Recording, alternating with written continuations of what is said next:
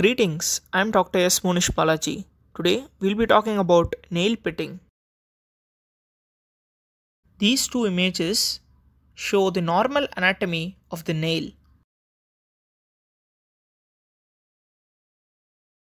So, what is nail pitting? Pits are superficial depressions within the nail plate that vary in morphology and distribution. The presence of nail pitting indicates a defect in the uppermost layer of the nail plate, which arises from the proximal nail matrix. It commonly affects the fingernails more so than the toenails. The pitted nail grows faster than a normal nail.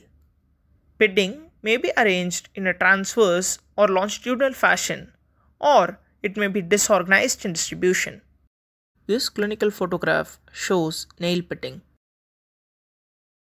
So, what is the pathogenesis behind this important clinical sign? It is that in various diseases, there occur clusters of parakeratotic cells in the stratum corneum. These disrupt the process of normal keratinization.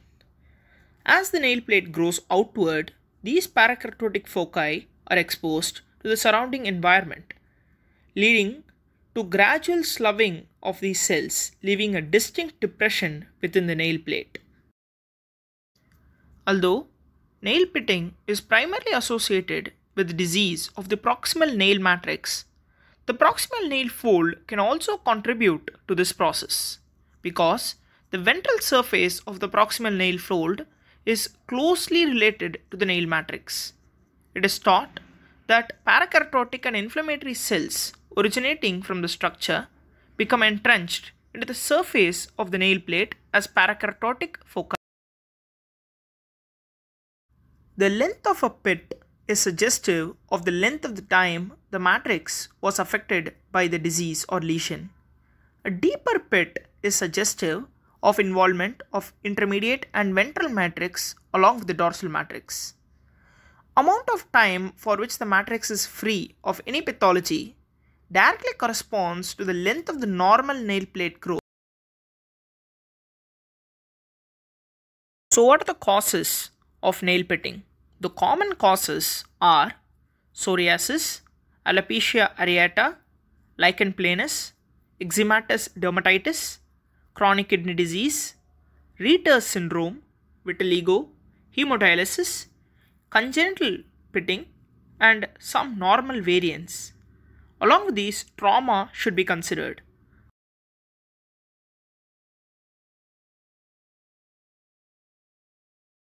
Some uncommon causes of pitting of nails are parakeratosis pustulosa, pemphigus vulgaris, sarcoidosis, dermatomyositis, drug-induced erythroderma, secondary syphilis, and chronic paronychia.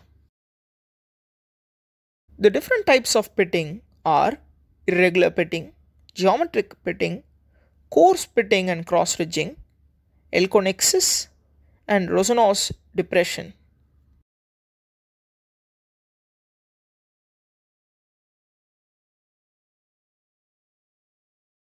Irregular pitting.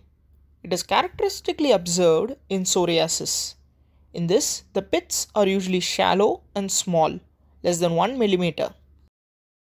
This image shows irregular pitting as is usually seen in cases of psoriasis.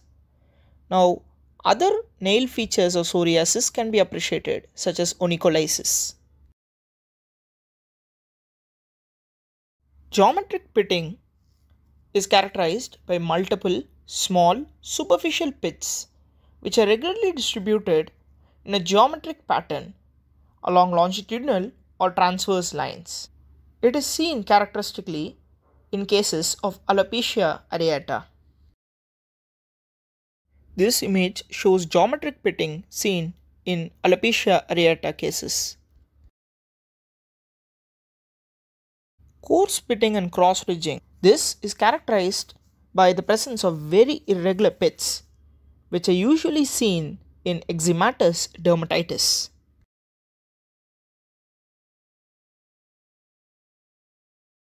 Rosenhaus depression or small pitted craters found on the middle and ring finger.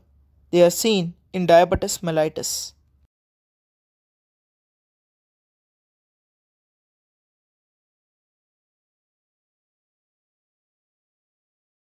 Elconexis is the very large irregular defects in the dorsal nail plate characterized clinically by punched out lesions at the lunula that progressively move distally with the growth of the nail.